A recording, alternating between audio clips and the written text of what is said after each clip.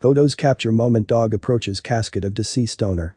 The grieving wife took her husband's dog to visit him one last time at the funeral home after his passing. As family members looked on, they couldn't believe the sight unfolding before their very eyes as a devastating revelation was made.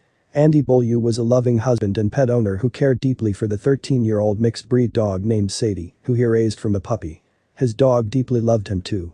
Day after day, his faithful companion accompanied her best friend to work. The two were practically inseparable. In fact, Sadie was right by Andy's side when tragedy struck.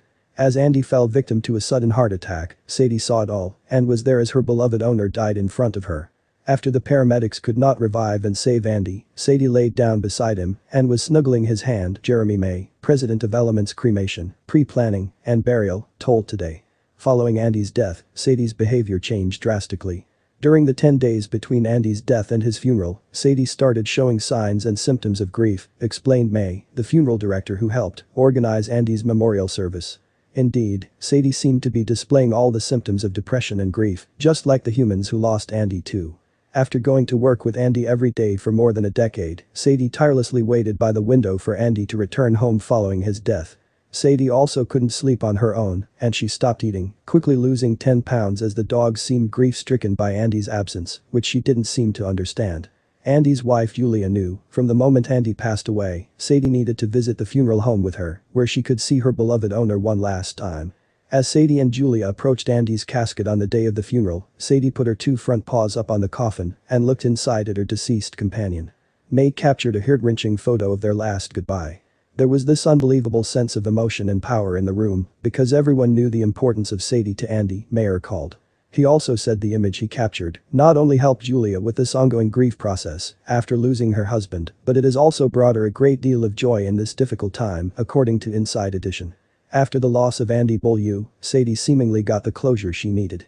She calmly walked out, went home, and ate 2 meals, and started to heal and go back to her way of life, May revealed, proving that humans aren't the only ones who grieve the loss of a loved one and need a chance to say goodbye, gaining closure as they grieve. Grief is not a human emotion. Love is not a human emotion. These are emotions we share with other animals, Barbara J. King, an anthropology professor at the College of William and Mary and author of How Animals Grieve, explained. It is very possible that the funeral was closure for the wife and Sadie may have picked up on a certain closure that she felt, she speculated. But, she added another explanation as well, maybe the dog, seeing her owner quiet, smelling differently, and clearly not in a living state, had a moment of realization. According to King, during pet grief, an animal will display some kind of really altered behavior that suggests distress, such as social withdrawal, altered feeding or sleeping habits, or distressed vocalizations and body language, which persists for a while. Although many studies have shown that dogs grieve for each other, King says, the really important thing to understand is that when a pet mourns one of us, that it's because they have the emotional capacity that comes from their own relationships. As for Jeremy May, he hopes this will encourage others in his business to think about pets after their human companions pass away. Although an increasing number of people are prearranging for their pets to attend services, a practice May finds very important, it isn't allowed at every funeral home. This is not the first, nor will this be the last time this happens, May said.